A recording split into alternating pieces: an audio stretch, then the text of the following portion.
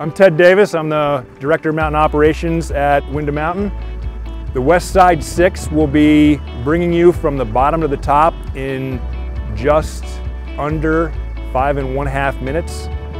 It's going to be approximately 5,100 feet long. It will be carrying 90 chairs.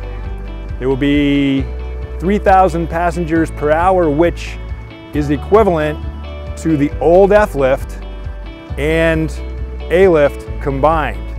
We started the concrete process, putting in the footings for all the towers in June and had it completed by July. The curing process started at the end of August, after everything was cured and hard enough to start putting towers up.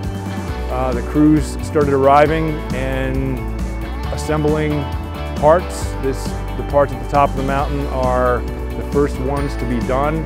From this point forward, every single day, tractor trailers are arriving with more parts for this lift, including the towers.